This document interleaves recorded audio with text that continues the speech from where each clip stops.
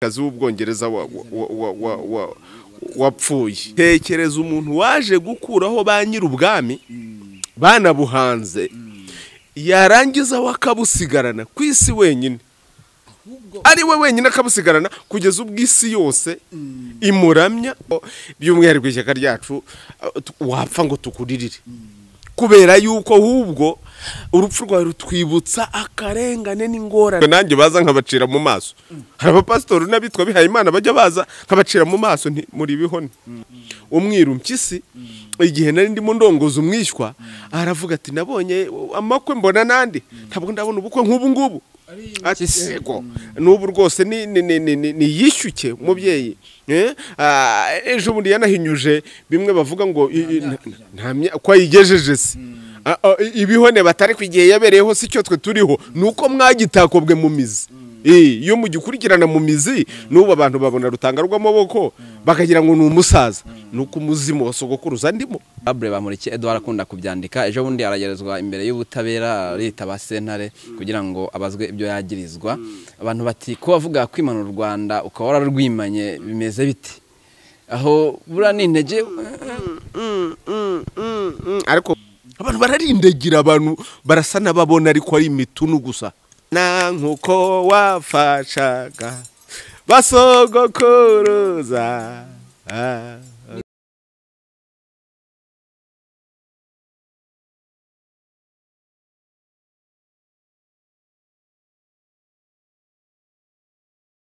Yes, reka nizere ko mumeze neza cyane, mukomeye muri amahoro. Natwe nta kibazo, turashima Imana y'u Rwanda. Ndabyongera kuko ndi kwa rutanga rw'amaboko, ndi niyo nsaba uno munsi simvuga Albert. nagira ngo horo bivuga koko si ubwa mbere ugeze aha, none wabaye impana vuba nigendere. Uvuga Imana yaheze kandi uri umunyarwanda. Ari Imana ngo batubwira duhuriyeho twese muri Bibiliya yahehese y'u Rwanda, Bibiliya y'u Rwanda, hari Bibiliya yerana ntagatifu byandikiwe hese, byanditswe n'abandi. Wowe uri umunyarwanda reka. Ikibazo mfite no gushaka kubaho ubuzima butari ubwawe, tubeho ubuzima bushingiye ku muco, kuko umuco ari wo shingiro. Ibyo ndabikubwira nk'umushakashatsi wabyimbitsemo kugira ngo tujye kugira iyi ntero n'inyikirizo turamukanya mu buzima bushingiye ku muco, ngo tubeho ubuzima bushingiye ku muco kuko umuco ari wo shingiro. Nuko twabonaga ko abantu batakobwe basigaye babaho ubuzima butari ubwabo. Urumva witwa wa mugani niyo nsaba Albert. Albert, hari umuntu witwa Albert wo mu gihugu cy'ahandi, w'umufaransa, ngira ngo bishobora no kuza mu Cyongereza Albert, ariko bifite iyo bituruka iyo ngiyo, ntabwo ari ibyawe. Ariko niyo nsaba Imana, niyo nsaba. Ibindi wambwira ko ari ibiki ko nanjye n'izi zindi ndimi kubu binyobeye, niyo wajya kubisobanura ariko urasanga biva ahandi hantu, bizane mu rundi rurimi rw'ahandi hantu, kandi ururimi ni umuco w'abantu, kandi nawe ufite ururimi rwawe. Mu gihe wajyaga kuvuga uti biva mu Kinyarwanda, Ikinyarwanda bivuga ibi n'ibi n'Ikinyarwanda nyine kikamenyekana. Abanyamahanga rero nibaza n'umuco wabo, hari abahanzi bacu babiririmbye ngo bazasange natwe wacu tuwukomeyeho. Imana, Abanyarwanda kuva na kera na kare bitwa bene Imana. Bene Imana, ubuheta bwanjye yitwa bene Imana. Ejo bundi twizihije isabukuru ye y'imyaka 3. Ndamwise bene Imana ari kugira ngo nibutse Abanyarwanda igihango bafitanye n'Imana ko ari abana b'Imana. He kugira umuntu uza kubabeshya ngo mbazaniye Imana kandi muri bene Imana. Umuntu akakubwira ngo nkuzaniye ubukungu, nibyo byakurikiyeho, kandi uri nyir'ubukungu kugeza ubwo asigara gusahura ibyawe, akabyiyitirira, akabikugarurira byahinduye indi sura. Urabona nambaye impuzu, sigiye kugucira witeka ku byo wambaye, nawe wambaye uwo mwambaro wambaye y'amatisi. Ayo matisi uramutse umenye neza yuko yavuye muri izi mpuzu, muri ibi bishishwa by'ibiti, impuzu bikoze mu gishishwa cy'umuvumu, ariko ntibavuga gukora impuzu, bavuga gukoma impuzu. Imyambaro yindi si bikoze mu mpu z'inyamaswa, n'ubwoya bwazo wenda bashobora kuza kubona inkweto nambaye barabibona. Izi nkweto nizo narongoranye hashize imyaka 5 igiye kuba 6. izi mpu ni impu z'imondo, ibiri hasi nabyo ni ibintu bya hano mu Rwanda. Urumva iyi miringa nambaye ni imiringa y'imirinda. Uramutse umenye neza yuko utu tuntu mwambara ngo ni udukufi, ni impeta, ni agasaha kajya gusa na zahabu ariko atari zahabu, hari ibishashi bya zahabu. Zahabu nyirizina batinde bayitwaye barayifite bayicayeho. Ibishashi byayo bayagirije ku kintu kidafite pfo na ruguru, kuko akenshi iyi mikufi ibiki abantu bambara abanyafurika natwa abanyarwanda hano ni ibintu bidafite agaciro, ariko bigaragara nk'ibifite agaciro ubirebye ku jisho. Bayagirijeho ibishashi by'ibifite agaciro, bavuga ngo ari byo abanyarwanda bavumbuye, bakavuga ngo bishashagirana byose ntabwo ari zahabu, ariko zahabu nyirizina yacukuwe hehe? Si hano mu Rwanda, si hano mu Rwanda, si muri Congo, si muri South Africa. Amateka y'Ubwongereza ejo bundi sinzi ko nabikomoje, ariko abanza hari abandi babivuze yuko zahabu nyinshi iri mu Bwongereza, by'umwihariko kuri uriya mwamikazi w'Ubwongereza wapfuye. Atanze umwami w'u Rwanda. Ibyo bintu ntimukazajye mubyitiranya rwose. Ibyo bintu nabyo tugira mu Cyongereza. Twebwe turi mu ikeshamvugo ry'Ikinyarwanda. Hatanga umwami w'u Rwanda, ibyo mbikubwiye nk'imarwa nkuru, mbikubwiye nk'umushakashatsi w'umunyamateka. Ntabwo ari ibintu byo kuremekanya. Reka nkubwire, Bongereza nubwo batumva Ikinyarwanda ntibavuga ko ushinyaguye. Ntabwo shinyaguye rwose, mbivuze nk'uko umuco w'u Rwanda uri. Reka nkubwire, uvuze ko nyir'urugo yapfuye ntabwo ari ubumwishe. Jewe rero ndi intumwa irarabirwa ntiyicwa. Jewe ndakubwira iby'umuco w'u Rwanda n'umurage wacu uko bimeze. Umwami w'u Rwanda arima akima ingoma, yatanga n'ubundi agatanga ya ngoma, kugira ngo ayihe ukurikiyeho azakomeza atume u Rwanda. Ibindi bihugu ku Rwanda mu mateka yarwo ni abahinza. Abatware babyo nta nubwo bitwa abami, bitwa abahinza. Noneho rero ikibazo gikomeye, ubwo narwo urarwishigishiye ngaho urusome. Tekereza umuntu waje gukuraho ba nyir'ubwami banabuhanze, yarangiza wakabusigarana ku isi wenyine, ari we wenyine akabusigarana kugeza ubw'isi yose imuramya, yanapfa ikamwunamira ku ngufu, kuko wabonye ibihugu rwose byavuze biti reka. Uzarebe nk'ishyaka ryo muri Afurika y'Epfo riharanira iterambere ry'ubukungu rishingiye ku bukungu n'ubwigenge bushingiye ku bukungu, baravuze bati waya rwose tubabarire, twebwe Afurika y'Epfo ntabwo by'umwihariko ishyaka ryacu wapfa ngo tukuririre, kubera yuko ahubwo urupfu rwawe rutwibutsa akarengane n'ingorane Afurika y'Epfo yabigiriyemo. Uburyo mwaturenganyije, uburyo mwasahuye ubukungu bwacu, uburyo mwatwaye ibiki n'ibiki, none twebwe ngo tukuririre. Bitwibutsa uburyo abami bacu mwabishe nabi, kugeza ku munota wa nyuma barwanira ngo ubwami bwabo bugumeho, barwanira ubwigenge n'umwihariko wacu. Hari itangazamakuru ugira ngo mperutse kubitangazaho ni Max TV, babimbazaho bwo yenda bitumye bikomozaho kandi atari nacyo cyari cyakuzinduye, ariko nicyo nkubwiye ngo urarwishigishiye ngaho urusome, ko ngomba kukubwira noneho ibintu bifatika nk'umunyamateka. Noneho ndavuga nti uyu mwamikazi w'Ubwongereza ugiye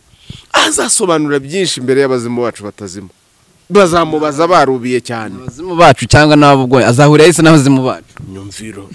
Nyumvira kandi ubuzima ni uruziga, abantu twese turi umwe, dukomoka ku muntu umwe. Uretse ko abantu bagiye bahindura isura, bagahindura indeshyo, bagahindura ingano bitewe naho bari, ibyo bita changement climatique. Uko ikirere cy'ahantu kigenda gihinduka niko uruhu rwawe rushobora guhinduka, niko bishobora kugenda bigira gute. Uzabaza abantu ba mbere batuye muri Amerika ntabwo ari abazungu, n'abirabura bari heza uyu munsi wa none bishwe nabande. Uzabaze abahinde ba mbere n'abashinwa ba mbere uko basaga, n'abirabura bari hehe uyu munsi wa none bishwe nabande. Byo bintu byakozwe n'abantu uyu munsi wa none murimo gusingiza muvuga ngo murunamira urupfu rwabo. Umuntu akaza akagukura ku mitsindo yawe, mugende umwami w'Ububirigi Paul wa kabiri yarabivuze ubwo butumwa burazwi yahaye abamisiyoneri ba mbere bari baje muri Afrika by'umwihariko Afrika y'ibi bihugu by'ibiyaga bigari bavuga ngo Congo Belge ariko icyo gihe Congo Belge wibuka yuko yari nahuje u Rwanda yari ihuje Burundi yari ihuje na Congo ibi bihugu by'ibiyaga bigari twumvikana ntabwo mugiye kubigisha Imana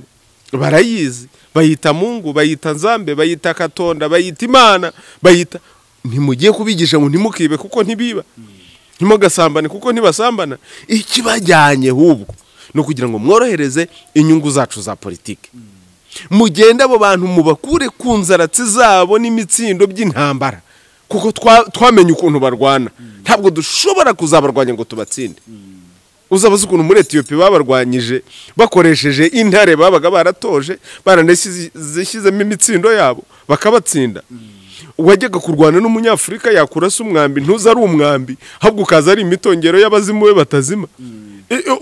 ukayoberwa ibije byari byo niba ari inyoni zikuteye niba ari ibiki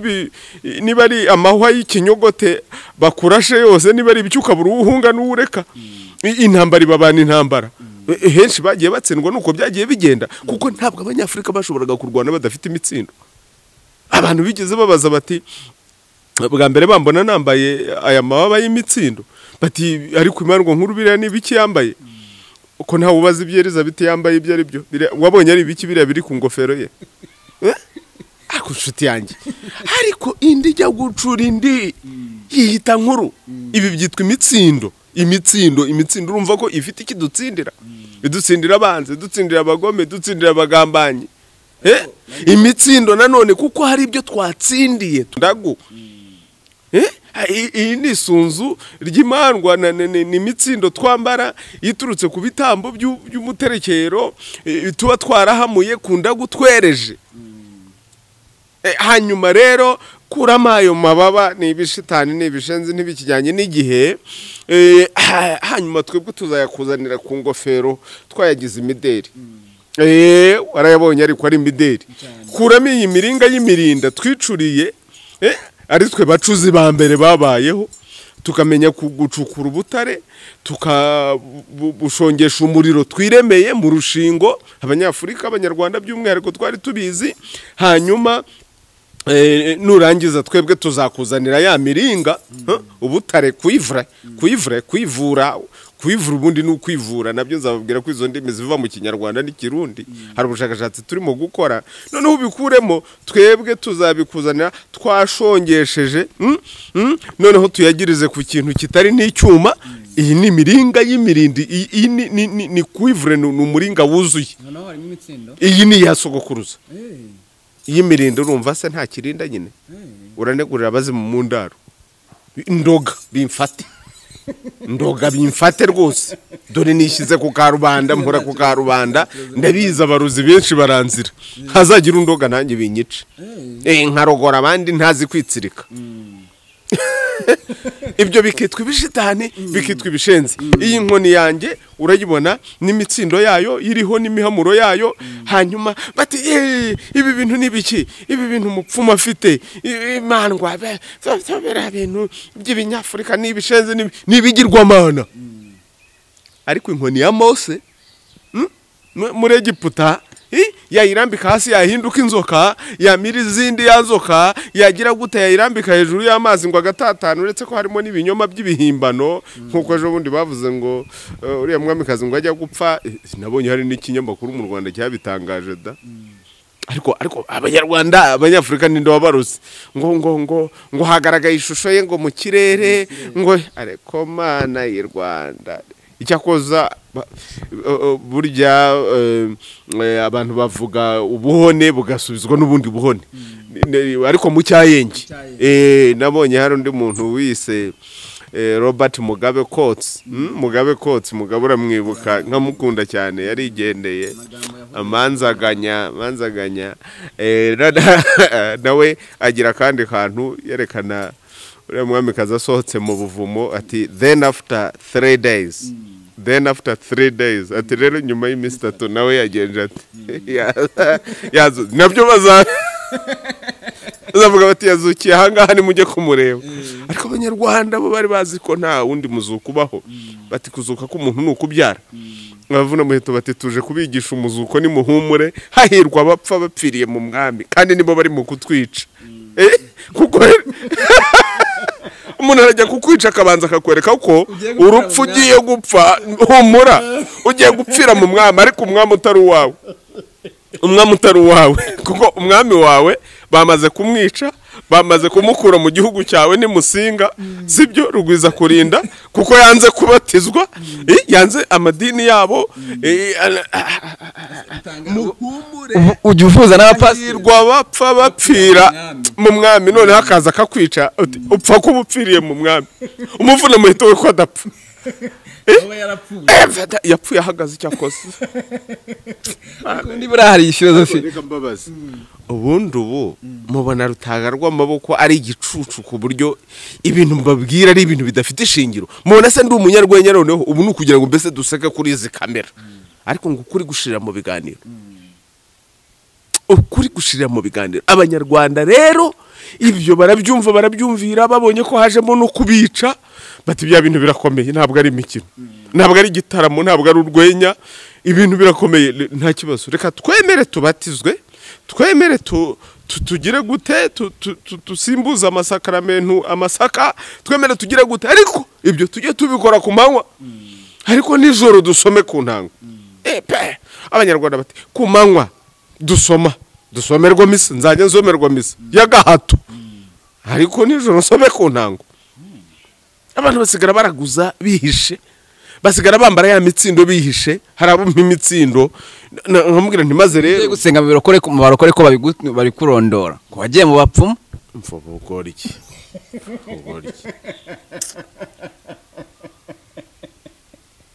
rero reka nkubaze buri imana ibibereka niyahe kandi ikabereka ko kujya mu bapfumu ari bibi ninde se ibyo baba bavuga si byo baba bahanuye kuko ni ukuri nabo babajyamo ninde se utabajyamo ko iyo basumbirijwe nanjye baza nkabacira mu maso hari abapasitori n'abitwa bihaye imana bajya baza nkabacira mu maso muri Ibihoni kumwirirwa mubeshya abantu banyu ngo ntibaraguze mwe mukamuza kuraguza batari ku muganga urabyumva iyo umuntu yarwaye aba yarwaye kurwara se ko nivuza ndaroga hari ikimi ngize ko mutareka guze ngo n'abayoboke banyu babigire muri ibyo ntazi nshaka kuzakora umunsi umwe nzaguza n'umupasiteri witwa Antoine Rutayisire ntabwo ari kuri urwo rwego Rutayisire ntabwo ari kuri urwo rwego rwo kujya impaka z'ubuhone uzarebe hari ibiganiro twagiye tugirana bosi muvugiye ariko nzi ko adashobora kuganira nk'uko utekereza abapasitori ni umunyabwenge yarize azi filozofi azi nuko ayo madini yaje ari ibintu uzasanga umuntu abamo gusa kubera yaba ari umubeshyi ntabwo ari umubeshyi ibyo ngibyo abizi byose yababeshyi kumuvugira ariko reka nkubwire icyo ntekereza ku buryo twagiye tuganira hari ibintu umuntu abamo kubera ko ari muri uwo mwanya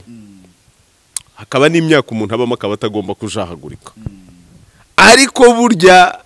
nyirizina mu mutima we n'imibereho ye ugasanga ahubwo nawe ubwe abaho ubuzima bushingiye ku muco ahubwo abo wakwita abanyamadini ariko nabo tudashobora kuganira kuko ni ibihone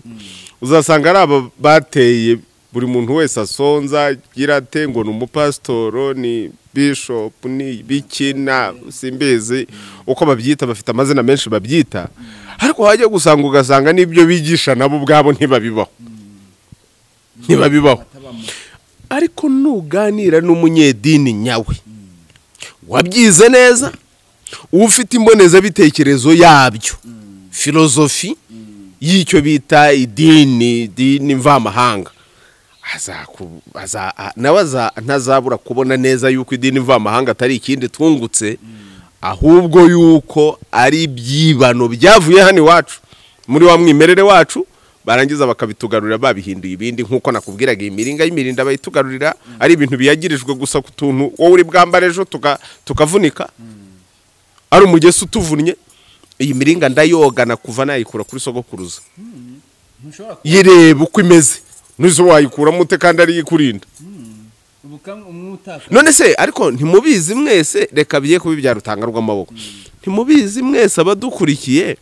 ukuntu ujya kubona ukabona umwana bamukenyeje akantu runaka cyangwa hari akantu k'udusaro bamwambitse ku kaboko atajya kuramo, ntabwo mubizi. Ibyo ni impigi. Impigi mu madini yabo byitwa ibishitani, kandi impigi zizana n'ibiguhiga, ziza kurwananya ibiguhiga. Impigi guhigana n'ibiguhiga, urumva ari bibi. Impigi urumva ari mbi uko nzi gusobanuriye. Impigi ibihigana n'ibiguhiga, kuko hari ibiguhiga. Ariko ubundi kwisi hari umuntu udafite ibimuhiga. munyemerere gatoya iby'ubupfumu. Reka turebe iby'ubupfumu. Wavugaga iby'amadini, ngiye gusa n'uwiganiriza kuko iby'amadini mbizi kuruta abazima n'abapfuye. Ntabwo umuntu w'umunyabwenge, nta muntu w'umunyabwenge yo guhakana ibintu atabanje kubimenya. Urabanza ukabimenya, ukamenya ikinyoma kirimo, wagize ukavuga uti ndajukunye ibi ngibi nibirapfa nibyo ntazi. Ubatijwe muri edini jewe se wambajije se by'Imandwa, ariko ntunyumvira kandi ntunyumvira koko. Ubu reka nkubaze, uzabaza perezida w'u Rwanda ngo wabanje kuba mu bihe bihugu?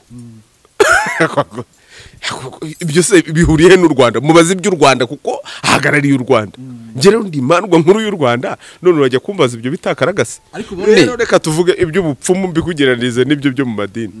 Ubupfumu biva ku nshinga gupfumura. Nibisobanuye mu mwaka wa 2014 nabyo abantu barabitaye ngo ntacyo bivuze, nibishitane nibishenze, ariko tugenda dukora ibushakashatsi abantu bakagaruka ku isoko. Biva ku nshinga gupfumura, kurenga ibigaragara ukagera mu bitagaragara. Ubwo urumva kubw'idini mvamahanga n'ururimi rwacu rwatakaje amagambo kandi yari afite umumaro. Gupfumura nibi turimo kuganira, abantu ntibakwiye kubyumva gusa, bakwiye gupfumura, bakwiye kurenga ibyo tuvuga bakagera hirya mu mizi y'igituma tuvuga ibi ngibi. Ariko bifite ishingiro ibyo rutanga rw'amaboko avuga, cyangwa nta shingiro bifite. Kiriya kigabo gusa kimwamwanya kibeshya beshya. Nge mbwira abantu nkababwira ariko mbivugiye ku karubanda, namwe ni muntu ukire ku karubanda, muntu ukuze, muvuge muti bya bintu kwakaruye nta nicyo bivuze. Biva ku nshinga gupfumura, noneho mwishimire yuko ururimi rwanyu rwagiye rutakaza amagambo kandi yari afite umumaro. Mbabwiye ubupfumu gupfumura, mbabwiye imitsindo, ibidutsindira abanzi, abagome n'abagambanyi, ibituma natwe tugera ku byo twifuza, bikadutsindira intambara z'ibyo turwana nabyo. Ibyo bintu byabaye bishitani n'ibishenze. Ubupfumu rero biva ku nshinga gupfumura, kurenga ibigaragara ukagera mu bitagaragara. Akaba ari Imana y'u Rwanda yahaye abo yitoranirije kugira ngo bajye bagaragariza bene Imana. Abanyarwanda bitwa bene Imana,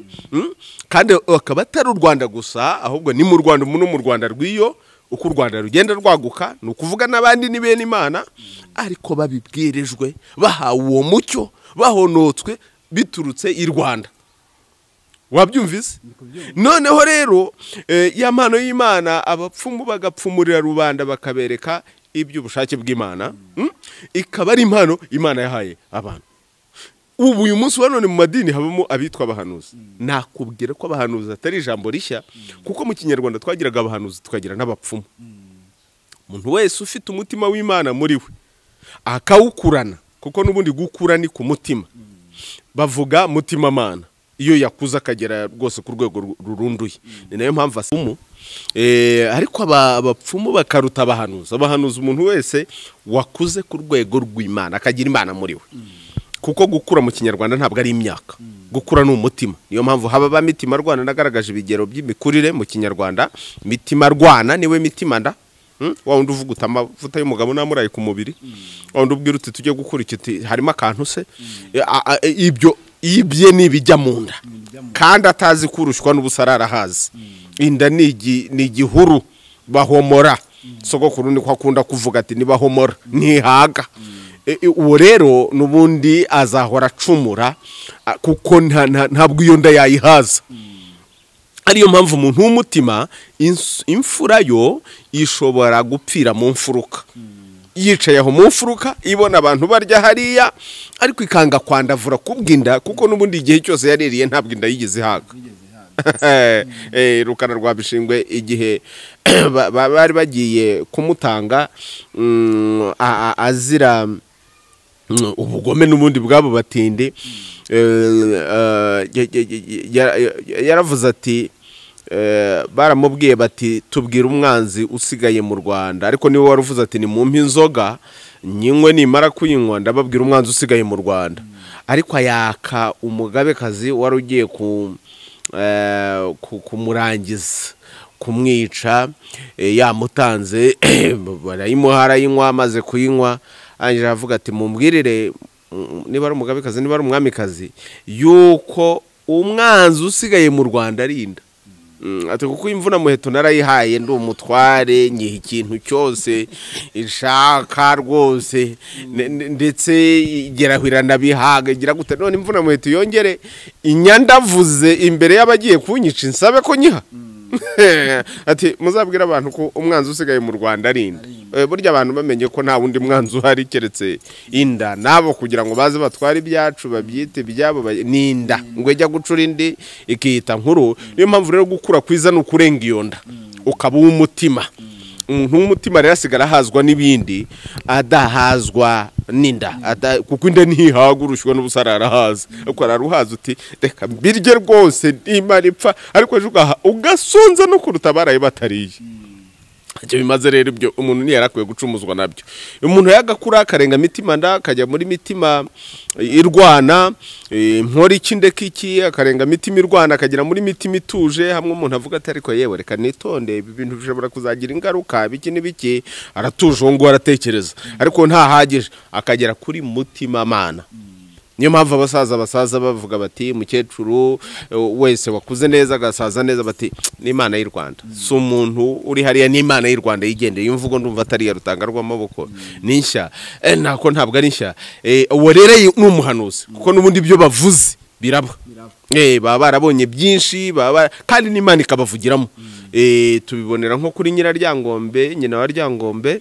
amubuza kujya guhiga kuko yari yarayarose inzozi burya nazo ziri mu bintu bikomeye abantu bajya barota inzozi ntibazisobanukirwe nzi kuzibasobanurira mu buryo bw'ibyo nize bwa psychology bw'imitekerereze y'abantu n'ubuzima bwo mu mutwe kuko inzozi zose ziza zifite icyo zivuze mu buzima bwawe bw'ibyo uzi n'ibyo utazi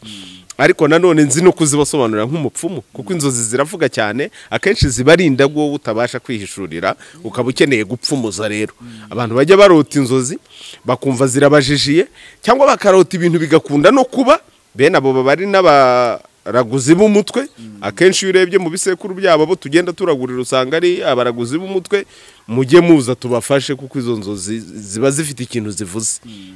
noneho rero agasaza yitwa Imana y'u Rwanda uwo rero ni umuhanuzi mu gihe umupfumu ariko umuhanuzi akubwira ibizaba cyangwa se n'ibyakubayeho ariko ntashobora kuguha intsinzi umupfumu we avuga ibizaba cyangwa n'ibyabaye akaguha n'intsinzi ituma bya bintu bitazagusama wabyumvise aho batandukaniye ariko umvira ukuntu rero abantu basubiye inyuma no mu bumenyi uyu munsi wa none abantu basigaye bishimira kwitwa abahanuzi ngo ndi umuhanuzi profete kurenza ko wamubwira ngo uri umubwiye uturi nk'umupfumu yagutuka tikatsirwa toka shitani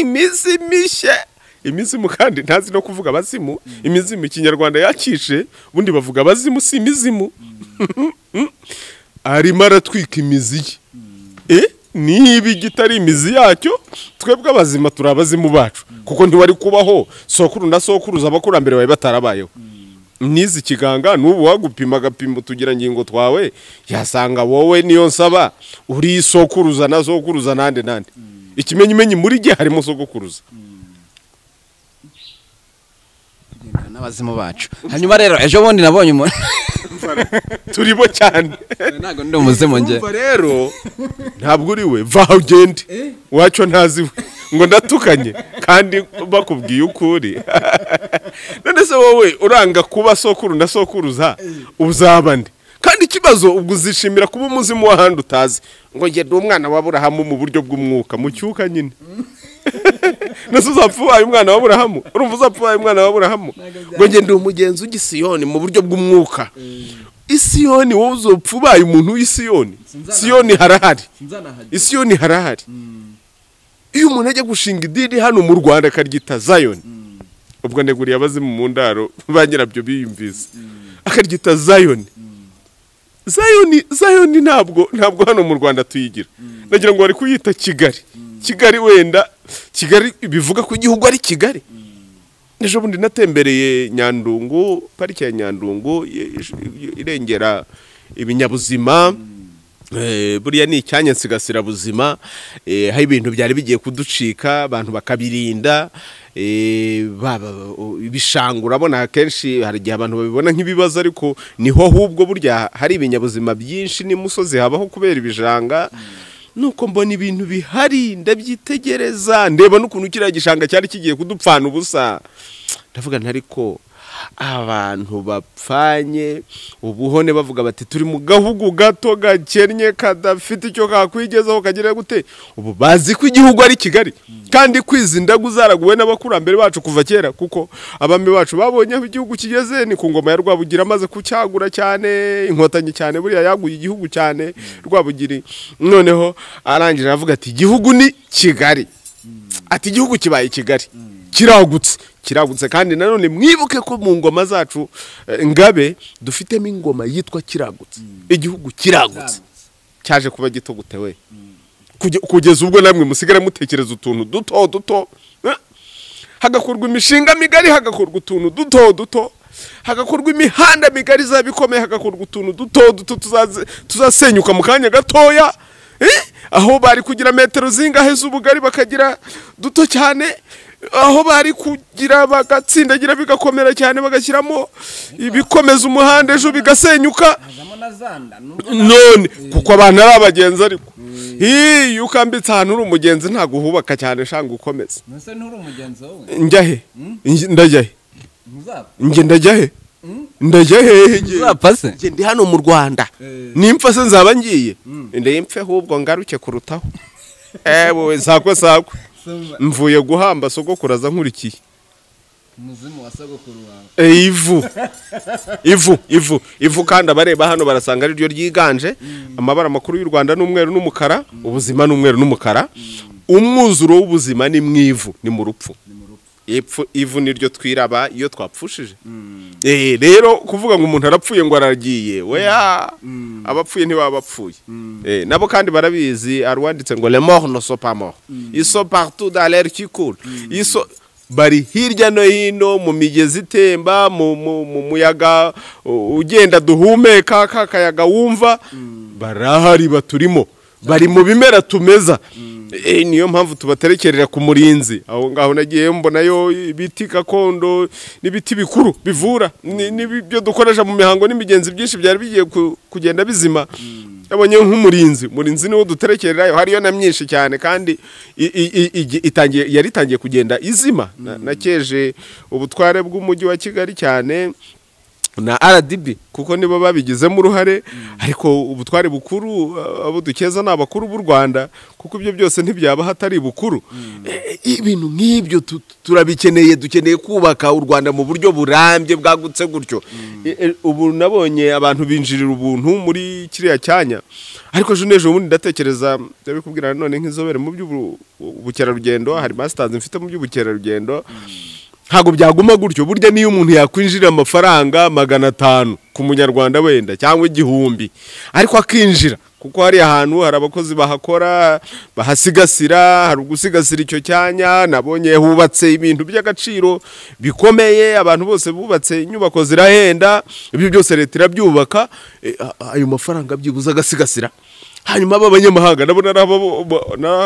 bahabonye benshi bo bagacibwa amafaranga menshi, kuko natwe tuyiwa baduca menshi bazi kubicuruza. Ejo bundi igihugu urambwira ngo kizasonza ngo nuko ngo byagenze gutya na gutya ngo bintu ngo ntuza yavaga muri Nikrene ingano zitwe twahinze zacu mu misozi ruriya ntitubifite, tugahinga umuceri, tukagira gute, tugahinga ibijumba, tugahinga.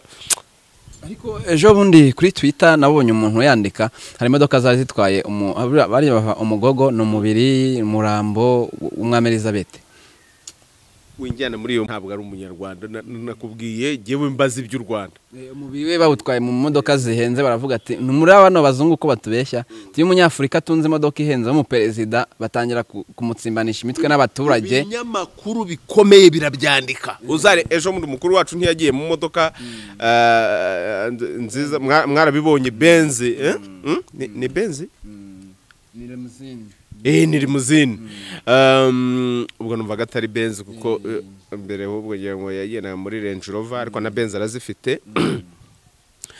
ntitugiye no kwirirwa turondora iby'umukuru afite kuko ni umukuru nyine ahubwo yaba yagiraga ibirenze ibyo ngibyo umva imitwe nawe yagiraga ibirenze ibyo ngibyo kuko biri mu bigaragaza icyubahiro cy'abantu hirya rero bahita badutsindimisha imitwe nawe iyo abantu barusha ubutunzi barabikubahira none se murege ngo agene nk'ingegera ako namwe muri Ibihoni ugasanga n'umunyarwanda nawe ari muri urwo rusaku isandi zirasakuza nawe ukajyamo ahubwo aragendera mwihendutse iyo aba yagenderaga mwihenda kurusha izindi kuko u Rwanda nirwo ndeberwaho ku rundi ruhande ntabwo dushyigikiye ngo habe gusesagura ibidahari ariko nanone niba hari ibishobora kugerwaho nibigerweho nibigerwaho none se uticaniye azarahurira umuturanyi none se umukuru w'igihugu azaba abayeho mu buzima bw'intica ntikize ameze nk'akanyoni karitse ku nzira nzapfa nzakira simbizi abandi baragenda mu modoka z'imitamenwa zitamenwa n'amasasu wagendere mu modoka imeze nk'igipapuro ushobora kurasa icyo ubonye cyose kikamuturitsa nawe agapfa ubwo se azaba ahari n'umutekano ugomba kuba urinzwe cyane aba banyagwa badutsimbanisha imitwe ugasanga ngaho ubwo uvuye ahangaha wenda ugiye kuzabandwa rwose ubu utangiye kwerevuka utangiye guhonoka ne kuvuga ngo wakirirwa abantu batagira ngo ejo uzabatizwa utangiye guhonoka ubwo nawe utangiye kubyibonera ngiki cy'ubupfumu bumaze rero kuko burya n'abashakashatsi icyo dukora ni kwigisha bimwe wakuye muri bwa bushakashatsi abantu rero batangira batabyumva ariko gahoro abantu bagahumuka batari koko batari koko none se wabonye hari umwamikazi rero n'umurambo we koko ugenda mu modoka yoroheje se hari n'imihango myinshi ikorwa kubera ko ari we ubwo rero nshuti zanjye ikibabaje ni uko ari twebwe bene ubwami nyamara ubwami bwacu bukaba bwarakuweho urambwira uti tugeze mu gihe cya repubulika hatazagira ugira ngo wenda rutanga rw'amaboko ararwana ngo ubwami bugaruke ariko ngize n'umugisha bwagaruka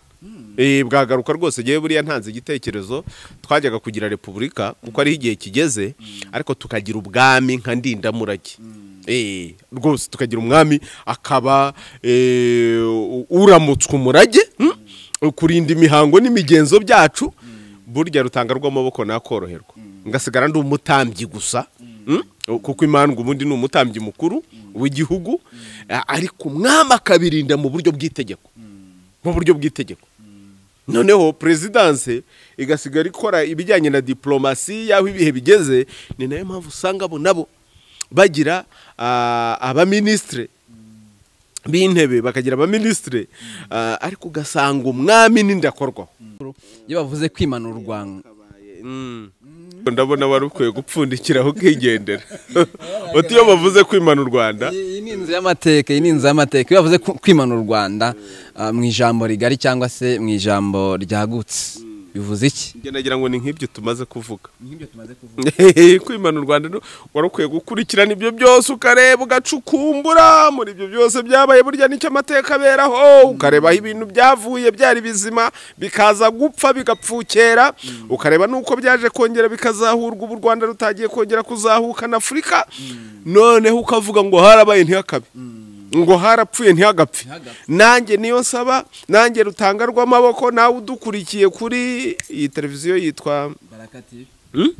yampaye nka zogokuruza ubushize twaganiriye uri kuyindara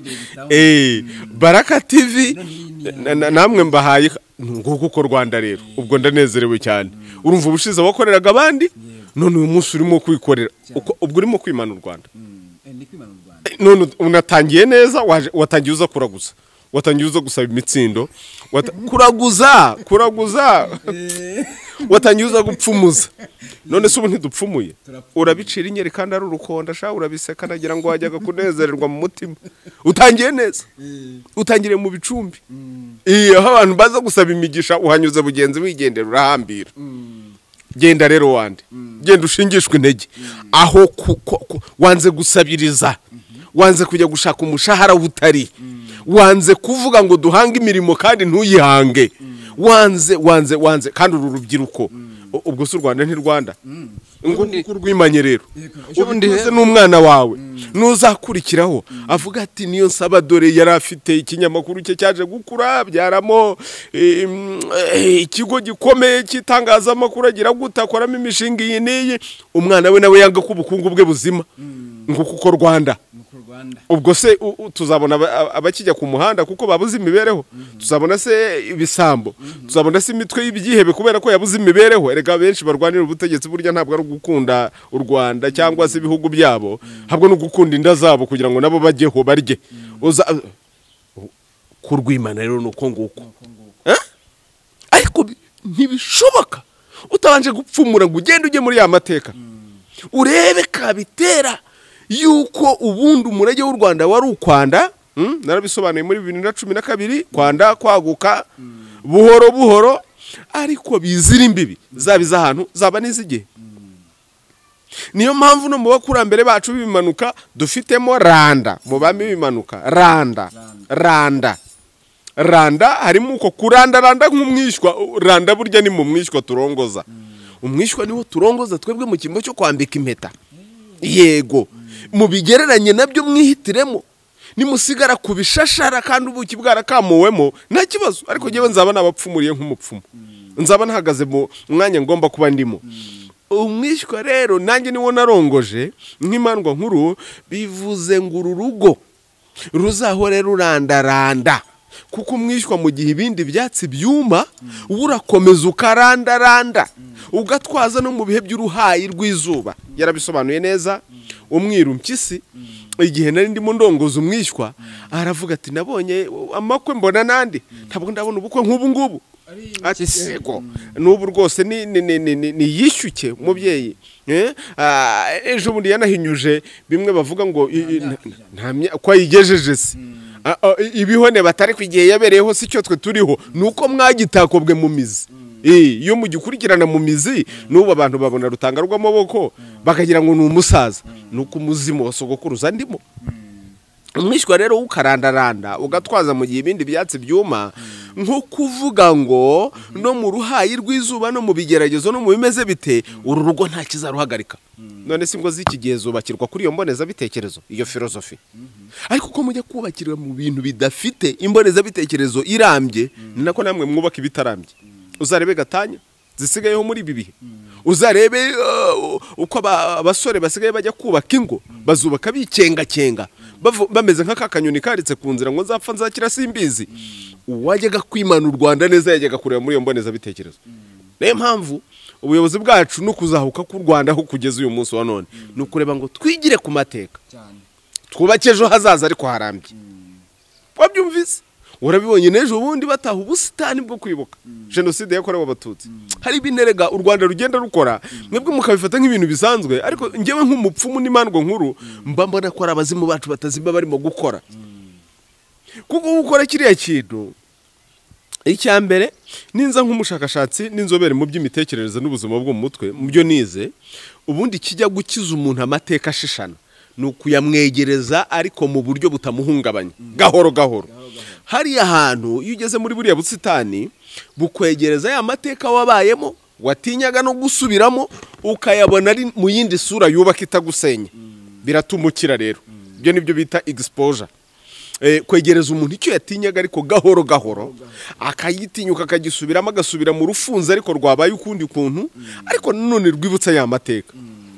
Hanyuma ku rundi ruhande ibyo nyine biranotuma usubiza agatima impembero, wige ya mateka uyasobanukirwe, umenye ububi bwayo, urinde ko yazongera kuba. Niyo mpamvu tuvuga ngo never again. Jenoside ntikongera ukundi, ntigasubire. Noneho ku rundi ruhande ninza nk'umupfumu mu by'umurage wacu uzabonamo ibiti gakondo byacu. Naravuze nti hari nkeneye kugeramo nkareba ko hateyemo umurinzi, kuko ubundi umurinzi niwo duterekereramo. Uriya ni umuterekero ukomeye, umurinzi uturindira amateka yacu, uturindira abacu n'ibyacu, uturinda ngo habaye habe ntihongere kuba, ahadupfanye ntihongere kudupfana. Noneho tuzahuke twubake ejo hatazima kandi harinzwe. ubwo se urumva tutarimo guterekera ni nayo mpamvu tuvuga ngo ntibazazima twebwe tukiriho ibyo bintu ntabwo byakorwa n'umuntu n'Imana y'u Rwanda yonyine ibugirira mu bayobozi bacu bakibona bakoze ibintu by'agatangaza nk'ibyo natwe tukabinezererwa n'isi gatangara ngo mbese uri ni rwa Rwanda rwari ruzimye kwimana u Rwanda rero nukurinda ibyo byose ariko ntiwabirinda utabizi niyo mpamvu rero igihe kinini nk'umwigisha w'ubuzima bushingiye ku muco nkimara nigisha ibyo twacukumbuye ibyo twarebye ubu ndanezerwa kuganira n'urubyiruko binyuze mu rundi rubyiruko ukabona noneho abenshi mu rubyiruko uzasanga banyotewe no kuvuga ibintu wa mugani ngo bitwika iyo mvugo ndababara kuko usigaye imaze no kwigarurira n'abakuru mw'abantu mwe ninde wabagize ibiroroge ku buryo abakuru basigara bigira ku bana abana ahubwo bigira ku bakuru igihugu kitagira abakuru kirumba ari indaro ahari ubwo ngeze ku kibazo cyawe kindi wari wambwiye ko twaganiraho uko urubyiruko rugenda rutakobwa umuco twakigeraho impamvu nari natekereje kuri ino ngingo yo kuvuga ngo kwimana u Rwanda bishatse kuvuga iki najyaga mbona honorable Bamuriki Edouard akunda kubyandika ejo bundi aragerezwa imbere y'ubutabera leta abasentare kugira ngo abazwe ibyo yagirizwa abantu bati ko bavuga kwimana u Rwanda ukaba wararwimanye bimeze biti aho bura n'intege ariko wibagiwe ko nanone yavuze ko u Rwanda rurutana bose nawe ruramuruta ko ubutumwa buruta intumwa kuki mugiye kureba ku ntumwa ntimurebe ku butumwa nshuti yanjye nuko mu rusyo ugikoma n'ingasire genda umupfumu ntabwo wangusha mu moshya ndimandwa nkurusha ujye umenya uwo muganira ubuzima n'umweru n'umukara ku mana y'u Rwanda uriya ni intumwa irarabirwa ntiyicwa wenda n'ibyo byamubayeho nubwo ari ikosa ariko ni n'ubutumwa nanone abantu bakwiye kwigiraho ko ntawe utakosa bityo ko buri muntu wese niba ari byo koko byabaye kuko nawe yaravuze ko yagize indonke n'iki ariko ku rundi ruhande ni no kwerekana ko nta muntu udakwiye kwigengesera kuko yagwa mu ikosa kuki ibyo mutabibona mu ubwo butumwa ngo mwitwararike hanyuma mukajya gutwarwa n'ikibi gusa oya ubuzima n'umweru n'umukara n'ibyo nibyo kabazungu bashaka twigisha ibi bitabarimo bitewe n'icyo bashaka ntabwo ariko mbitekereza ahubwo no kwerekana ko buri muntu wese ashobora gutsikira ariko noneho wabonye ko yanasabye n'imbabazi wenda ntitugiye kumweza cyangwa ngo tumwirabuze kubw'ibyo kuko ari no mu bucamanza ubutabera kugira ngo bukore icyo bugomba gukora ariko giye icyo nashaka kuvuga nuko tudatwarwa n'ikibi kurenza ikiza reka abanyarwanda bazi no kureba mu kitwa ikibi bakabonamo ikiza buriya kuba aya mabara avuga ngo ubuzima n'umweru n'umukara niyo mabara makuru y'u Rwanda niyo mpamvu yabona hano mu kigo nyarwanda cy'ubuzima bushingiye ku muco twanishimiye kubahamo ikaze nukuvuga ngo abanyarwanda bazi nuko no mwijoro hataburamo inyenyeri zimurika wijya gutwarwa nijoro ndetse ahubwo mu ijoro nibwo abantu barota cyane nagira ngo ubu ngubu abantu bakabaye barota bakageza kure noneho bakigira hirya bakavuga bati ese niba umutware wigishaga ibi ashobora gutsikira akagwa mu mutego nk'uyu nguyu agasitara nk'uku nguku noneho umuntu wo hasi we byagenda bite ese udakunze kwiga no kwigisha imboneza bitekerezo we byagenda bite kwa kenshi nanone ibintu uvuga birakurema ubwo wibaza ko abandi baturamye baturamanya iki niba uwahoraga avuga biriya ashobora gusitara kuriya abatatinyuka no kubivuga cyangwa batanabizi basitara bingana iki bikomeye cyane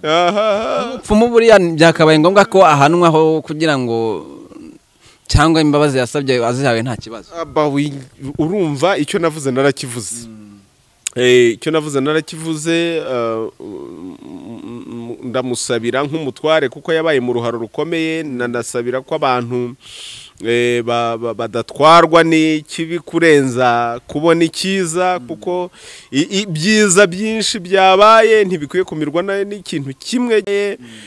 ahubwo niba hari ubugangahuzi bwakorwa niba ari icyuhagiro umuntu yagikubitwa kandi rega nuko kuburanishwa no gukubitwa icyuhagiro reka rero ibindi tubirekere ubutabera kuko nyine ntibubera buzamenya icyo bukwiriye gukora gikwiye ariko yewe icyo nasabye nuko yakubitwa icyuhagiro hanyuma rero yamara gukubitwa icyuhagiro agasubizwa mu mujishi agahabwa undi mujishi runaka kuko bifite umumaro iriya mbonezabitekerezo yigishaga nk'umutware nubwo itabona n'abandi bayigisha ariko buri muntu wese burya agira impano ye yego nyuma rero n'ubundi icyo turi buganireho twaze turebera hamwe tutese viziyo turimo cyangwa iterambere tubona ririho mbere hari hari inzu za nyakatsi biho turavuga ati kubakisha amabati nibyo byiza nubwo yari umuco ariko reka bisimbure ubu ngubu rero urubyiruko rusigaye rukora ikibi rukitwaza ko ari kubera viziyo ugasanga umukobwa yaryamanye n'umugabo ugasanga umukobwa w'imyaka 17 rwose ntatinya kuryamana n'umugabo ufite imyaka 50 akamwihera kashi kuko nyine abona ubuzima bwamugoye ni viziyo ubona yaratwangirije umuco cyangwa no kwambara ubusa akavuga ati kugira ngo mbese wenda twengere bishwe mu binyururu ikibazo cyawe cyumvikane neza akambara ubusa akavuga ati ariko abakera se ko akombona ahubwo jewe nambaye kubarusha akanikinze ko mbona karuto twabikingaga tumeze nk'utubindo ahubwo agiye yibyindika cyane agere kure yibwira ngo ari ibyindura noneho yibyindike cyane ubwo ababyumva barabyumva uramenye mvana imbere noneho turi mu bicumbi wizana ayo mahano noneho ajya yibyindika cyane noneho agere naho avuga ati isekere shaka bigasekwa nk'akeza ariko uzabibona ugenda ukura singuteze iminsi ariko rero ukugenda ukuri ibihe birakwigisha ibi birababaje biteye agahinda umuntu wese w'umubyeyi umuntu wese ureba aho u Rwanda ruva ayo mateka yo kwimana u Rwanda nuko rwagiye rurwanwa uko inzira zaremwe warangiza ugasanga agasore agakobwa k'umugirigiri karayicisha ngo cyitwa uburenganzira kakarenga inzira kandi katazi guhanga indi ibyo ni ikibazo gikomeye noneho bagiye banibyindika cyane bavuga bati ko hari igihe se cyabayeho abantu batambara kuko icyo gihe nacyo cyabayeho mu mateka ubwo se urumva uwo muntu afite ubwenge mu by'ukuri nyamwongera bibi ngo baramubwiye bati nyamwongera bibi ariko biyanduje aho inyuma ngo akoza y'agatoki arangije arihumuriza ku mazuru akozamo agatoki inyuma abantu barahumva hariho ashyira no ku mazuru baturi nyamwongera bibi koko none se umuntu uzagira ibyo ngibyo akabigereranya no gusenya nyakatsi aha se wabonye nta nzu y'ibyatsi hubatse nta n'ahandi uzizi se no mu rukari se ntuzihabona ko zitasenywe se ni ukuvuga ko nyakatsi basenye ni ya yindi babona ko ishobora guteza umunyarwanda ikibazo ishobora kumubuza gutera imbere ariko niba dushobora kuyisigarana mu buryo bw'umuderi urata ibyacu mu buryo bw'iterambere rishingiye ku muco tujye mbere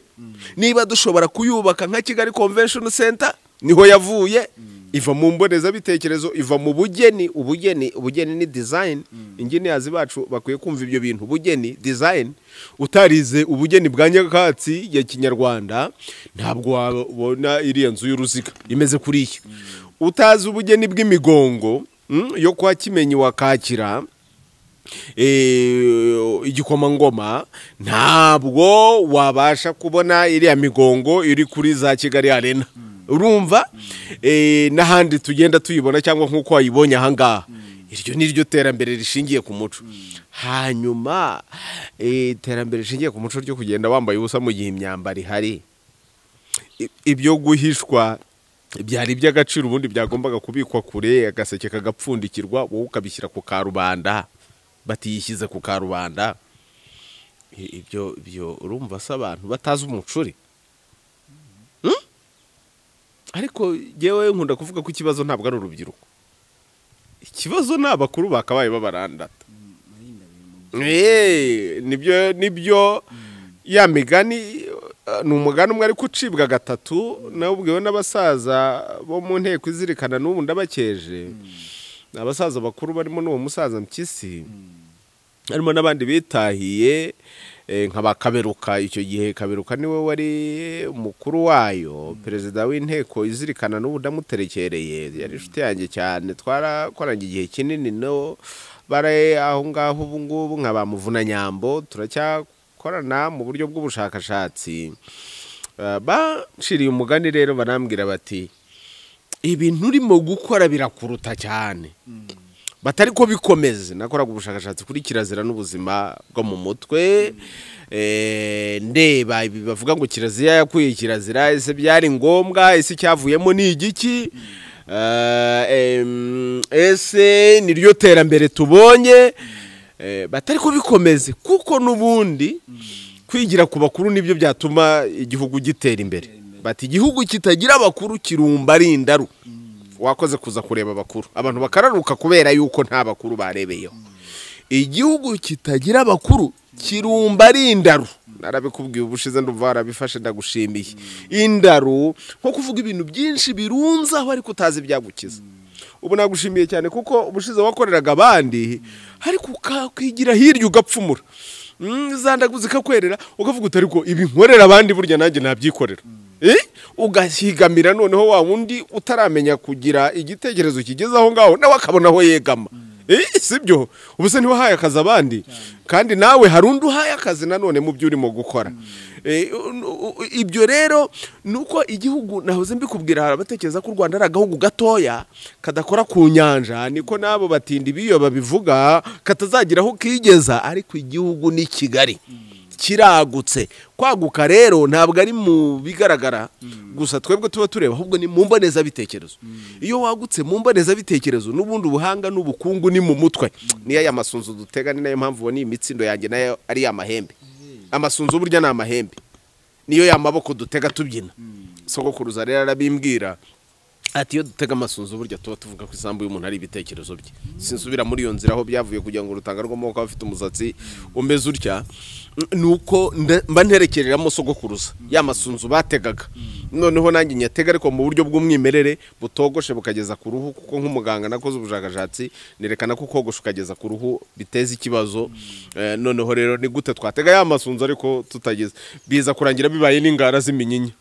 Kandi uzi ko nayitwikira inka ngo zigaritse amahembe ntiwamenye iyo nyoko yako, urumva harazamo ya mahembe. Baba bavuga ko iyo batega amasunzu mu mboneza bitekerezo y'Abanyarwanda bavuga ngo isambu y'umuntu ni ibitekerezo bye. Abiyo bahenura baba bavuga iki?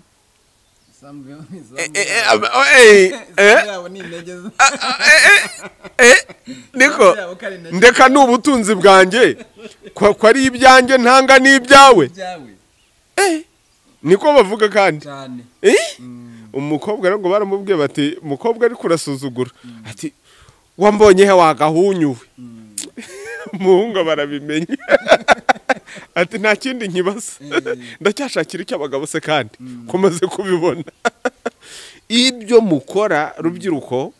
nimuhanze mumenye ngo biravuga iki. Nushyiraho n'inyogosho, ni wambara na kenda runaka ukagatabura ukagira gute kwa kundi, uvuge ngo ariko biravuga iki. Biravuga iki? Ibi bivuze iki mu buzima bw'amateka yanjye naho ngana? Niba Abanyarwanda barageraga kure ku buryo n'inyogosho yabo, insokozo yabo ibigomba kubifita ikivuze, wowe ubu ngubu kubayeho bivuze iki? Kandi nubaho ubwo buzima budafite ishingiro uzashingishwa intege. Rero niyo mpamvu tuvuga ngo tubeho ubuzima bushingiye ku muco, kuko umuco ari wo shingiro. Igihugu rero ni Kigali kiragutse, gifite ibintu byinshi, gifite ubukungu bwinshi, dufite umurage mugari wimbitse muri ubwo muri amateka yacu, muri uwo murage utagajuka ndangamateka ndangamuco wacu. Ariko abantu kuko batazi kukurikirana, igihugu kitagira abakuru kirumbye ari indaru. Mbese ibintu byinshi birunza ariko utamenyamo icyagukiza. Harimo ubukungu bwinshi abantu bakabaye babyaza umusaruro, ariko ubushomeri bubaye bwinshi, tugwije abantu benshi bize badafite icyo bigiye. Kuko babaye barakigiye bagikora. Ngo none baratakira leta batari ko nta dupfanya amadiplome. Nagira ngo mwajyaga gukoresha aya madiplome icyo mwayigiye. Ariko nabo sibo aho byapfiriye ni mu burezi bwabaye uburozi. Uburezi bwacu bufite ikibazo kwibwira ko wigishije abantu ariko ntacyo bigishije. Kandi biri muri ibyo rero Paul yavuze w'Ububirigi. Shabari abantu bari bambi dufitanye ibibazo cyane. Dufitanye ibibazo cyane kuko batwiciye ibintu. Dufitanye ibibazo. dufitanye ibibazo ibyo nanganye nabyo ubwo biba bije wa mugani wa rukara bazo mugende mubigishe gusoma no kwandika ariko mubabuze gutekereza nibyo bintu dufite hano muri iki kintu cyitwa education pour tous kwigisha abantu bose tugasigara dufite abantu igihugu cyuzuye abarisansiye cyufite abametre abafite za maîtrise abafite za PhD ariko badafite icyo bakimariye sibo dufite ubwo se turaganaye iyo ngiye kwigisha muri kaminuza mu kanya gatoya mara mu isomo rimwe gusa nigishayo abanyeshuri baravuga batari ko kare kose ubundi butwiziki nicyo naje kubabwira ariko ubwo mwabimenye ubwo murizi ngaho ni mugende ejo bundi nabyigisha abanyeshuri muri masters ngaho ni mugende namwe mupfumure babaze barabanyeshuri ngira ngo 13 ndababwira nti mumbabarire masters zanyu zizari ubuhanzi 13 ni kandi mundebereho urutanga rw'amaboko igihe najyaga gusoza njye kuri niveau ya lisanse ntaragera no muri masters ubu ndazifite n'ibindi birengaho sibyo njya kwirata umuntu nta urata inkovi z'imiringa ahubwo arata icyo byamaze nta urata inkongora ahubwo arata wo yagaburiye noneho rero ndabwira kuri niveau ya lisanse nasoje ubushakashatsi bwanjye ntangije uburyo bushingiye ku muco nyarwanda mu kuvura indwara n'ibibazo byo mu mutwe n'icyo wabitangije bigira n'umumaro bivura abantu bari barananiranye umuntu yarasaze kubera kumena igisabo yarasaze kubera kwica inyamanza kubera kujya mu nzi itagangahuye yishuru urutambara nyina twite byagize gute abo nibo barwayi twavuye mu mezi 3 ya mbere namaze mwimenyereza mwuga ryanjye rya mbere ndi inyiga guhuma umustajere inyiga guhuma buriya niyo mvugo nziza mu kinyarwanda ubu taramenya guhuma nk'impyisi ngugere ku rwego nyine rwaya mpyisi ishobora kurya umupfu abantu hari baribuka uwo mugani w'impyisi n'utwana twayo hanyuma kuri icyo gihe cy'umustajere yewe abarwayi nakoranye nabo nayo namaze kubavura barakira muri ubwo buryo natangije ariko ari kuvama kwa sogokuruza muri bwa bupfumu muri bwa bugangahuza kwiba ibintu sogokuruza yabivuraga atarize atazi gusoma no kwandika bigakunda nkaswe jyuminuje nzavuga iki imbere ye rahira ko atazambaza nkarindagira ngo ndaje ngo ndi docteur ngo nageze gute nabaye igitangaza tuzahurira nzamusanga nimpfa nzajya he nubaratubaze rega navuga none sindaguzakora zite atarabakurambere bacu batuvugira mu sitwe turaguriyo turavuga tuti sijya uragura sijya utongera sijya ugira dore soko kuruza ni mu bigira kwa kundi mwabigiraga bakabigira kandi koko bakabigira pe nukuri uzabaza abo turagurira nabo duterekereza cyangwa abo tubandisha bakabigira sinzi kurasa sinzi kugira nimwe murasa dore nimwe banyamiheto ngaho ni murwanirira u Rwanda bakarurwanirira koko bari abanyagwa uziko bidatanye nabiri yabatuzaniye ngo Yesu Kristo yaravanga ibi ngora ngo si kubwanje ngo ni kubgaye ngo ni kubga ngo mbikora kubwa data ahubwo babyibye he l'Afrique Roberto d'Humanité nyamara tuzi ko ahubwo Afrika ariyo yasamiwemo umuntu wa mbere niho yavutse ni hehe se hano hirya muri Tanzania kandi icyo gihe abantu barabanomade bagenda bava ahantu hamwe bajya handi mu gihe cy'ubuhigi n'ubutoratozi inyamaswa wahigaga ibyo kurya wasoromaga ku biki byamara gushira ukimuka ukajya handi nupfirayo bazavuga ngo rero uruwaho wenda yapfiriye yavuye ahangaha kuko byose bituruka ku Rwanda u Rwanda nicyo bivuze ntago ari ukwishyira imbere nk'akaguru kambaye ubusa ibintu byose bigira iheru u Rwanda ninda mu nzu ya kinyarwanda zabibabwira nitutahi inzu yo hejuru kinyarwanda hejuru cyane ahubwo shahuwe reka dushyire hejuru cyane ibendera ry'u Rwanda reka twerereze cyane uyu murage wacu kubera iki kuko umuco ariwo shingiro rero bagiye kuvuga nkubwiye ijambo ry'Imana y'u Rwanda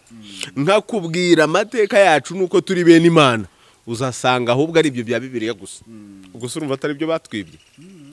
noneho uzasoma igitabo witwa Marcel Detfert na André Coupe banditse bakimara kubona iby'ubwiru bw'u Rwanda nabwo babyibye Kagame wari wabihawe na Rudahigwa ngo abyandike kuko bo nta burenganzira bari bafite barabyiba banabisohora mbere ye banditse igitabo cyitwa Royauté sacrée de l'ancien Rwanda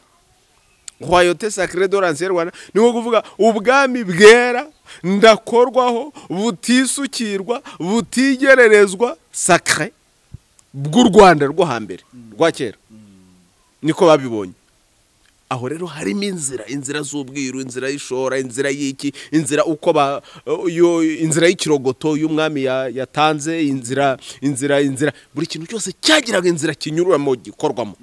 inzira y'umuganura inzira ubuse mufite izi approche icyo wakwita approche mu gifaransa mufite kuri buri kintu nguvuga ngo iyo bigenze gutya tunyura muri iyi nzira dore inzira ni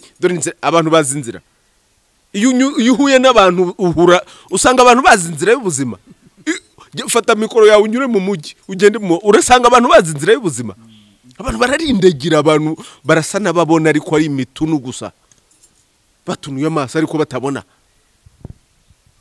nabiguhaye urugero ubu twakabaye tugwije abantu bizi ariko tugwiza ubuhanga ariko mu byo mwiga ntiharimo guca umugani guca umugani hari umuntu ubyiga mu ishuri baranabigabanyije ibyo bintu hasigayemo za nankuru na nankutu n'ibiki nibwo bitabo bandika na nikita nibwo butabo bandika igihe inyamaswa zavugaga ntawe ukibigira icyo gitabo cyanditswe na Jean de la Fontaine nawe ni hano muri Afrika abikomora inyamaswa zivuga umugani ukagana kariho gusakuza umuntu agasoma umuntu yabona ikintu akagisomamo ikindi kintu kimbitse ubusa abantu barasoma uye mubigije kumenya gusoma no kwari ariko mubabuze ko gutekereza ko batekereje batumara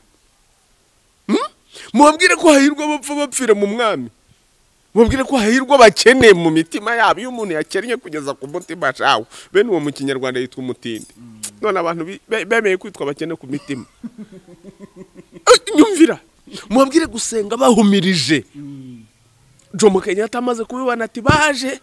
twebwe dufite ubutaka ibintu bimeze neza tugira gute tubasha no gupfumura tukagira gute nongeyemo n'amagambo yanjye kubera ibyo twaganiriye noneho barangije batireka tubigishe gusenga shawe hari ibintu twabonye cyo gusenga Imana ivuga abarakore ndabashuje ibabwira ikidi ibabwira kujya gupfira mu masumo ibabwira kujya gupfira mu bitare by'amashyiga natembere mu bitare by'amashyiga nk'umunyamateka kuko hari amateka yacu akomeye cyane abakobwa babaga barabuze abagabo bajyaga kubasabirayo bakababona bagaterekererayo bakababona n'ibindi migisha itandukanye abantu bashakaga noneho abavuna muheto ngiye kubona mbona umuntu yanditse mu buvumo mu rutare munsi ngo mana ngumpe miliyoni 10 z'abandi z'imyenda ndimo mbashe kuzishyura umuvuna muheto ajya kuzirya yaziririye aho muri buvumo aho kwicara hasi ngo asubiza agatima impembero ashake miliyoni z'abandi uko azazisubiza abone icyo azakora akazigaruza ese ajye kuraguza baze icyatumye wenda zimuhombera kandi yaribwiraga ko zigomba kumwungukira umuvuna muhita agaramye aho munsi y'urutare agiye kuzicurwamo n'inzara kurinda yandika ngo mana ngo nsubiza ngo miliyoni arazikurahe ko yavuye aho ngaho atari buzibone nubwo nasanze barimo basenga barindagira nuko ndafotora kugira ngo ayo mateka azayigisha uzarebe kuri Facebook page yanjye yitwa Muganga Rutanga rw'amaboko narabitangaje abankurikira barabizi noneho wari urahasenga ati kuko abantu baranze dore wa mupfumu yo kapfunumu yataraje ndagutwika ibyo bitelefone bishe mu izina rya ntuza wa muzimu ntaterekera nuko aragatsindwa n'agasani ndangije ndabwira ntisha dore rero ko wigaragaje ubu ngubu neguriye abazimu mu ndaro utwitse ibikoba reka rero bize bigutwika ari wowe bigutarukire ni ntapfa iyi telefone nidapfa dore wavuze ngo urayitwitse ejo aya mafoto nkazayatangaza wowe uragaragara yuko ibyo uvuga ari ibinyoma ko ya mana yanyari inyakinyoma ko ibyo mwirirwa musakuza byose ari iterabwoba ugenda uriya mafoto n'ubu narayatangaje hashize imyaka n'imyanire hano uwo muvuna muheto wanditse aho ngo umeze miliyoni 10 z'abandi yariye kubera kuba mitima nda akarya nk'umwijuto w'ikinonko ugira ngo ejo imvura ntizagwa imyenda y'abandi wariye ejo ntizakugaruka we warabigira nk'umugenzi ari kujya mu ijuru ako niko gakiza mbese Imana ivuga nibyo yababwiye barokore mwe Imana ivuga disi we muyindamukirize cyane mutima ngo nkurara gusuhuje ngo wavuze iki icyo wavuze ntikigaragaye zanjye nimureke tugaruke ku isoko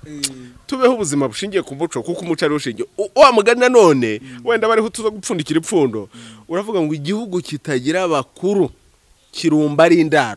indaro kuko zabuze abazima bo kuziterekeramo uwo muvuna muhita kugira ngo ajye mu ndaro abaze sekuru na sekuruza mwe ko mwakoraga ibintu bikabakundira mutagombye no kwishyira mu kagozi k'imyenda mwe ko mwagiraga amaboko mahire ari cyo bita ukuboko kwiza uriya muntu afite ukuboko kwiza bene abo bana niyo bavuka nanjye byakundaga kumbaho cyane nibwo mbibona ko navukanye n'ubupfumu nanjye ntari mbizi kuko ababyeyi n'abaturanyi bakundaga kundeba ngo nze mbaterera inzuzi abo bana akenshi abana batera inzuzi noneho hakaba umwana rero bigomba bati ujye utera inzuzi akazitera kuko zikera inzuzi se ntuzi ko niyo turagura nyine dutera inzuzi ngo nimba ari ibyo nanjye nawe ndi umupfumu ntawamenya uzabibonera mu bigenda bikubaho niba ukora ibintu bikaguhira icyo bita umuntu w'ukuboko kwiza w'amaboko mahire w'umutwe mwiza burya birahari by'umuryango rega gupfumura ntago ari gupfumura nk'uko rutanga rw'amaboko abantu bose baza kumuraguzaho gupfumura biri no muri uko kugira ukuboko kwiza biri no muri uko kugira amaboko mahire hari abantu batanga imbuto hari n'abadatanga imbuto hari abatera umwako hariho umuntu muzahura mu gitondo ibintu byawe byose bikagenda neza hari n'uwo muzahura wamuvuna muheto twahuye niwe wabiteye ariko nuramugana umutsindo wawe uzavuga uti nabanje umuntu kavuga abanza iwacu hari umukecuru witwaga Nyirabadage karahamuheto n'ubu uwo musaza arahari Nyirabadage we yaragiye sogokuruza agiye hari bavuga ati nabanje rutanga rw'amaboko bene abo bantu barahari nabanje Imana kuko Imana ni iri hejuru ya bose ni nayo ikorera muri abo igatera umutwe mwiza rero umuvuna mutetejwe kujya mu ndaro ngo abaze basekuruza uko babigenzaga uko bahirwaga none ngewe ko ibintu bisigaye bimfana dore bundi nafashe na miliyoni z'abandi none nazo zimpombeye dore nge sinzi gucuruza sinzi gushabika sinzi gukora dore nge ndatera bikuma ni munterera imbuto ni munyerezi none se bo bavuga ngo ki mana nkuko wafashaga basogokuruza kana twaza bagahindura nijwe gutya ntibarimo guterekera ntabwo barimo guterekera ndi umunyarwanda ntabwo ndi umukristo ndi umunyarwanda icyo nkuzaniye ni imfashanyigisho uko wafashaga basogokuruza natwe ndi kuzagenza gute nimwizere ibyo banyarwanda muvuge muti uko wabanye na bakiboga umutabazi akaza gacungura u Rwanda rwari rwarazimye n'abanyarwanda uko wabanye n'inkotanyi cyane Rwabugiri akagura igihugu uko wabanye n'agashamura ka Rukangirashyamba uko wabanye na Ruganzu akaza kabundura u Rwanda nyuma y'imyaka 10 n'ingahe yose rutarimo ubunyarwanda mugano rudakorwa ubumwe bw'abanyarwanda bwaribagiranye igihugu cyarabaye umwirara ariko akarubundura nyuma y'iyo myaka yose ari kumwe na Ryangombe ry'Ababinga wamuragura yuko azatsinda nzira ya Muramira uko wabanye n'inkotanyi zikaza zigahaguruka genocide uko wabanye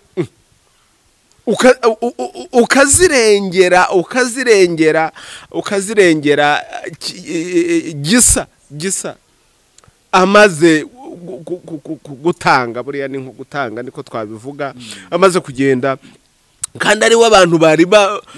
bateze amakiriro bavuga bati ntibishoboka ukazana Kagame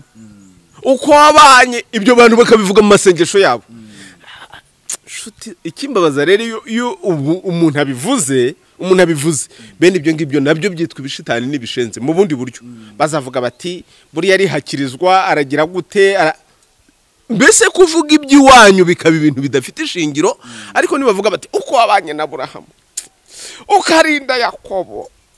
ukarinda Ntuza ukabambutsa inyanja itukura wowe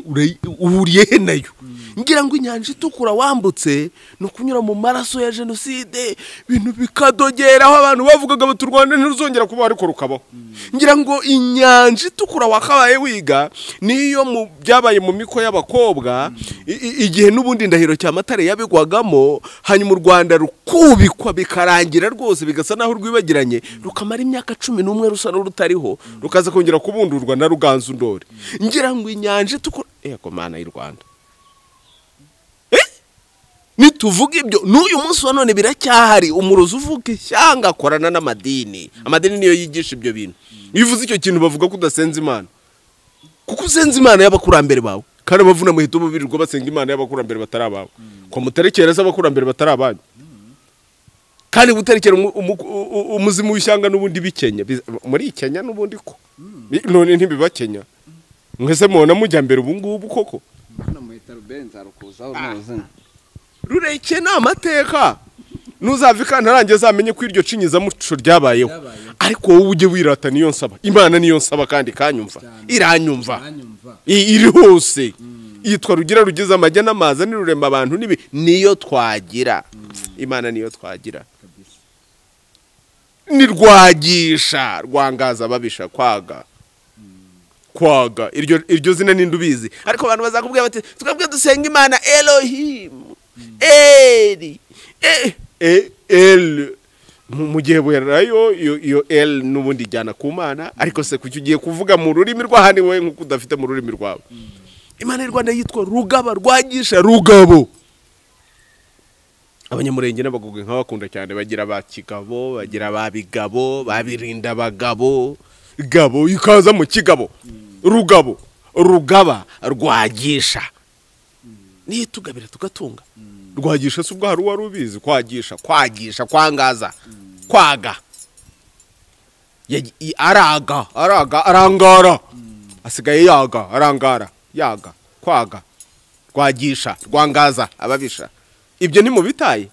ubwo murunguka mbese budufite abanyendimi batazi ibyo ayo magambo barimo barandika inkoranyamagambo ariko ayatazamo turagana imbere rwose kugeza ubwo tuzavuga tutayibana aya magambo ntituyagira kiretse iyo dutiye mu gihe burayo mu kiratini mu kigiriki umuhungu kadebe inkonkonyo umusatsi wanjye umuterekero wa sogokuruza ureba ukureshye abantu bazakubwira bati ariko rero windebe mu bitugusha kirazira ndimandwa nkuru bazavuga bati rutagarwa amaboko uwo musatsi n'uwawe kuko bahorana ibinyoma abantu bariho ubuzima bw'ibinyoma wowe ari kurandura ngaho kurucike wobohore kuko wawuboshye nta wawuboshye wigize utya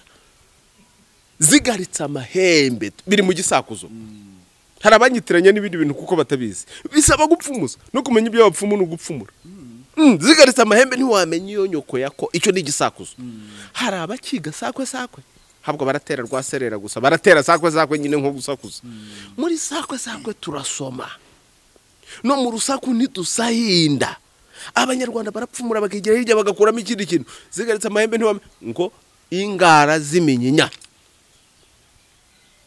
kuko umunyinya wose urakura ugakura nk'inda ariko uko ugenda ugara uko ingara zawo zigara si kimwe n'izundi buri muntu wese afite umwihariko uyu musazi wanjye ni umuterekero wose gukuruza uvuze byinshi dushobora kugukoraho icyigisho kinini cyane ariko ubu ngubu uzasanga abantu biharaje ibinyoma kwamara imisatsi y'abapfu bishyanga ukirirwa umusatsi ni ikimenyetso cy'ubuzima butazima iriya misatsi mwirirwa mwambaye niyo abapfu bishyanga muba muvuga ko mwambaye ubuzima bw'abandi bantu kandi koko babarimo niyo mpamvu musanga inzara nziza ari izimeze nka za zindi zabo imisatsi myiza ari imeze nk'iyabo imyambaro myiza ari imeze nk'iyabo ibiki byiza ari imeze nk'ibyabo kugeza n'ubwo ijambo ryiza ry'Imana ari iryabo mvajuru Bibiliya yanditswe n'abande mukananirwa kwicara ngo mwandike ibitabo byanyu le livre Pentateuque ibitabo bitanu byose bya Mose ni ibitabo by'amateka mwebwe ninde ugiye kwandika amateka yanyu this way ariko murasoma y'abandi muzayandika mute mutayazi amateka ko ari amasekuru ko ari uko ibintu byagiye bikurikirana kandi ko ibisekuru byanyu mwamaze kubigira ibishitani n'ibishenzi mwajyaga kubimenyera mu muterekero none ntimuterekera ariko muzi tera wantuza Aburahamu watera wantuza ntuza wundi ukahogomba ukagera kuri w'Imana mbikubwire mu Kinyarwanda dufite kigwa wa Shyerezo wande kugera kuri gihanga cyahanze u Rwanda ninde uzabyandika mutabivuga ibyo mukunda kuvuga nibyo muzabamo. Nimujya kwandika nimuzareba mu murage ndangamateka wanyu n'uruherekane nyemvugo muzavuga muti ubundi se koko byanditswe nabandi reka tujye kwandika ibyo abandi banditse. Usanga umuntu yanditse igitabo cy'ubuhanga ariko reference yakoze ni muri Bibiliya. Ambaye nka sogokuruza. Ewe reka dupfundike ipfundo. Dupfundike ipfundo ducumbikira hanga kuko ibiganiro byo bizahora ari byinshi na rutanga rw'amaboko hano ni ku kigo nyarwanda cy'ubuzima bushingiye ku muco. N'ubundi ibyo twaganira ntago tweze dutatira ku muco aho twatatereye ku muco mwihangane wo twakomerekeje ihangane mu kiganiro uretse ko nta nawe ariko ntago abantu bose bumva ibintu kimwe wo twakomerekeje ihangane ariko mukunda kwigoragora ye iyo nakomerekeje ntiyihangane antucya ntukuze ndo umupfumu sogokuruza urumva nyine yari umupfumu mukuru mu bicumbi niho mbikomora akaba n'imandwa nkuru. Kera rero abantu bajyaga kuraguza batonze umurongo ari benshi cyane batihishahisha nk'uko abantu bihishahisha ubu ari icyakoze ubu ngubu nabwo hatangiye kweyuka abantu basigaye baza kuraguza ku mugaragaro da keretse bamwe bakibitinya kubera ubuhone. Noneho bw'iryo cinyiza muco ryo kukwangisha ibyawe n'iki noneho abantu baza kumuraguzaho hagerwa ku musaza rero turanyiriye iwacu witwaga Karimwabo. Noneho arangije amugezeho ati sogoko ndebera nanjye byanjye. Sogokuruza amucira mu maso ati hoje ndavuga ngo kuko sinari impari ibyo byavuzwe n'umwe mu bana be jo bundi abonye rutanga rw'amaboko agarukanye by'ubupfumu arimo abyigisha kuri televiziyo atari kuri ya mwana ibintu arimo avuga mu bikurikirane kuko nibyo ni ibya sekuruza nibyo sekuruza yaraguye byarabaye. Noneho amucira mu maso ati hoje genda mva imbere n'ubundi na mbere ntuhari warangiza ngo bakuragurire niba bishoboye genda utunganye ibyawe kuko n'ubundi ntuhari bisa abandi bafite umwanya n'indaguzi kazabagira umumaro biragurize naho na mbere ntuhari. Bwakeye Karimwabo yapfuye. Uvuze ko nyir'urugo yapfuye niwe ubumwisha ubwo sogokuruza mbese yaratukanye. Ngera ndi umupfumu nabapfumuriye ngo abapfumu bavuga nabi navuze nabi nzabizire ntacyo. None se ko navuze nkuko ngomba kuvuga n'undi we kandi ko ntigize undi we nimba muri abanyabwenge ngaho ni muntu ukuze rwose dore nishyize hano ku Karubanda. Reka nongere mvuge televiziyo yawe kugira ngo nyifate mu mutwe Baraka TV nagira ngo ni Umugisha TV ariko ni Baraka ziracyapfa bitanihira. Maze rero Imana y'u Rwanda ihora namwe twishimiye kuba ikaze mu kigo nyarwanda cy'ubuzima bushingiye ku muco. Wakoze kutugenderera nkuko hari abantu bajya badusaba nimero zanyu tuzitanga nta kibazo mwazitanga mubashyirireho na kiriya cyapa cy'ibicumbi kirabigaragaza ariko nanjye reka nzivuge ni 0788 51 41 77 0788 51 41 77 na 0725 520 312. Izo ni nimero bashobora guhamagara kavunyisha mu bicumbi muri gahunda z'ubukerarugendo bushingiye ku muco kwiga umuco w'u Rwanda abasaba gahunda zo kwivuza ku ndwara n'ibibazo bitandukanye kuko twakira abarwayi kuri gahunda twatanze n'ubu nawe kuba twabonye umwanya wo kuganira ni izo gahunda ziba zagiye zikwiririkanywa kubera byinshi tugira. Abo rero bavunyisha kuri izo nimero bakaza tukabafasha mu buryo butandukanye. Hari n'abari mu Rwanda rw'iyo bakenera cyane WhatsApp akaba ari ibafasha ko wenda guhamagara hari igihe bibagora akaba yakwandika kohereza se ubutumwa bw'ijwi kuri ubwo nakamenyetso ko guteranya 250 karindwi 33 090 143 kamenyetso ko guteranya 250 karindwi 33 090 143 ni nimero ya WhatsApp. Bashobora no kunyura ku mbuga zacu zitandukanye Facebook, Twitter, Instagram, yewe hari na YouTube. YouTube channel yitwa Muganga Rutanga rw'amaboko, nanababwira ko mu minsi iza tugiye kongera kunyuzaho ibyigisho nk'uko abantu babidusabye, kuko turabashimira nk'itangazamakuru, ariko akenshi abanyamakuru muza kubaza ibibazo nyine uko mubitekereza. Abantu rero batugaragarije ko hari ibindi bakeneye kwiga twajyaga tubigisha batakibasha kubona. Rimwe rero turabashimira ibyo mudufasha nk'itangazamakuru, kudufasha kwigisha ubuzima bushingiye ku muco, ariko tunararikira abantu gukurikira urwo rubuga rwa YouTube, bya bindi bita gukora subscribe,